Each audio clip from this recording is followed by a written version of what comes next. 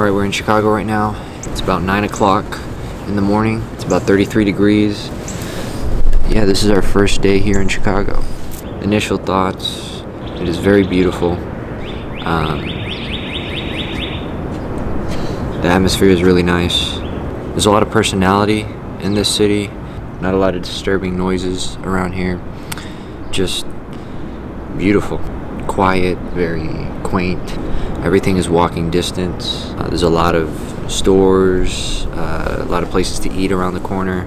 And the city is very, very nice. There's buildings upon buildings upon buildings, and just, it's huge. It's like a mini New York, basically, but I think that's kind of offending because Chicago's its own little place, its own little unique spot in this world.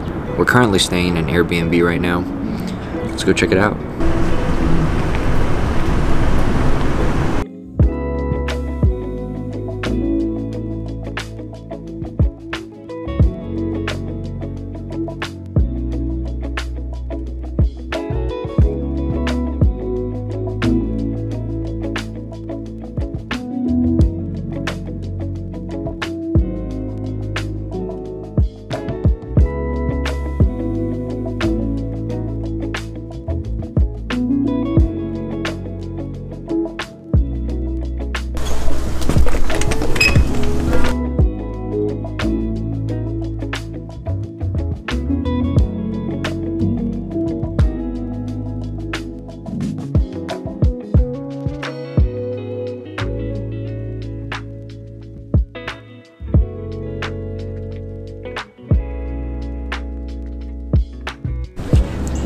My goal in this video is to just show you the bittersweetness of a vacation, especially during the holidays.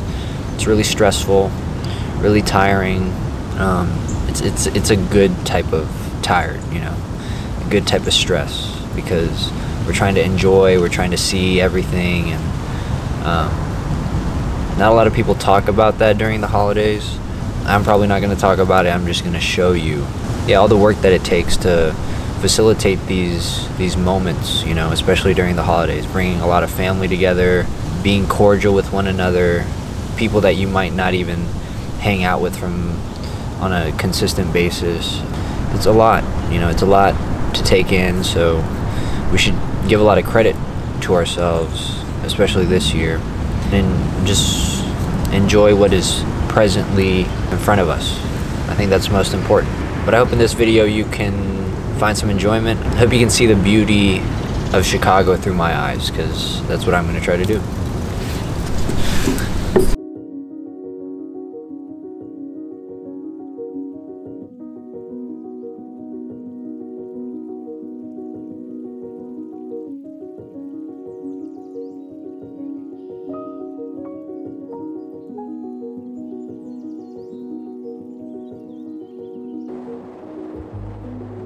Our first stop was the Bean, formerly called the Cloud Gate. Created by Indian-born British artist Anish Kapoor. It is named Cloud Gate because 80% of its surface reflects the sky and bends the reflection down into a gate shape. Cleaned and polished twice a day, wiped down 7 times a day. Takes a minute to take it all in.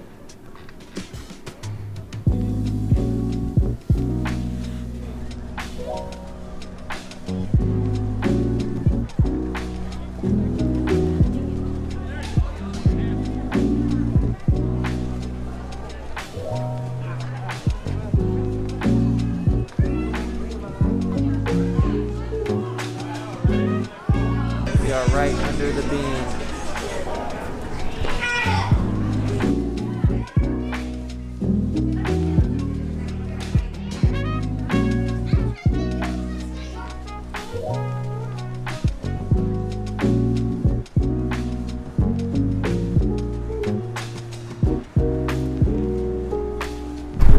We're at Millennium Park right now.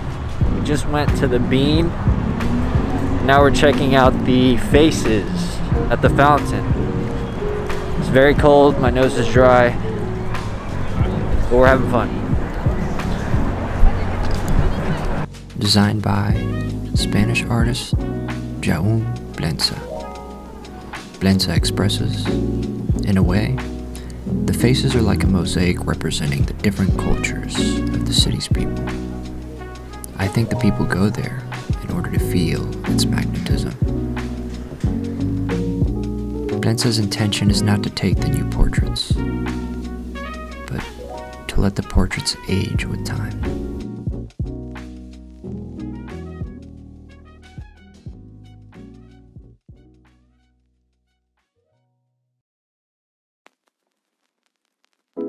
Day 2. We roamed to the eye-catching Jean-Baptiste Point du Sable Lakeshore Drive. It was renamed to commemorate Chicago's first permanent non-indigenous settler, a native of Haiti, who had a successful trading post in the late 1700s. It had long trails, both paved and natural, friendly to long walks, and breathtaking views of the city.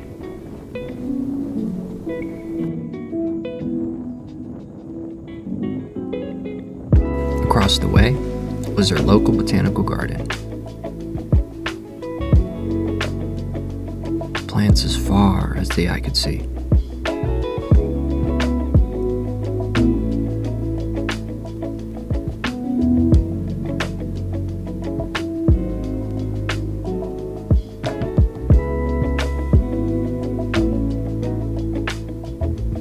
The botanist there even told us about spores, and how plants use this as another method to reproduce.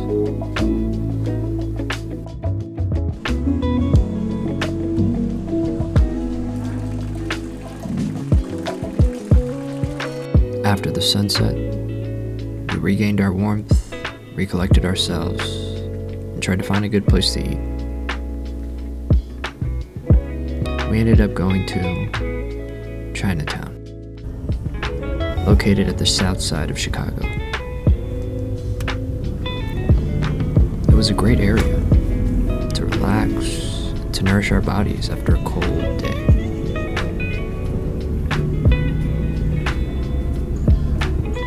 We ended up at the Minghang Cuisine, where we made it right on time for dim sum. A vast range of small Chinese dishes, enough to satisfy anyone.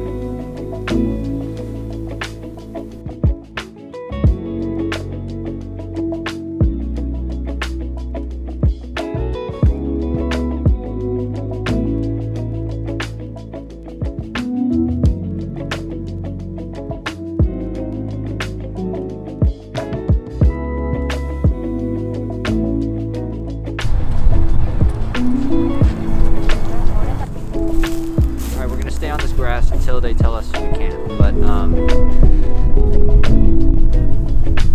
yeah, this year has been pretty crazy. It's been a very great privilege to just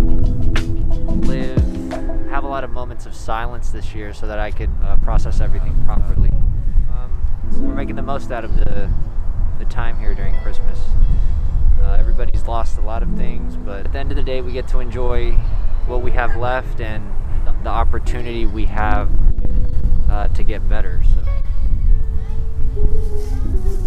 I actually like celebrating Christmas away from where I actually live. Feels like you really get to disconnect from all your responsibilities. And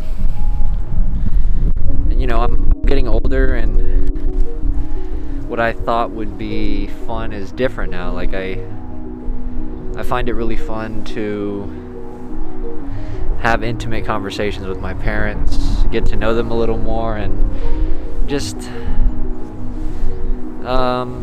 be in the background, watching my family enjoy themselves. I think it's a really great feeling, and not a lot of people have that opportunity to get closer with one another for various reasons. So it's really valuable.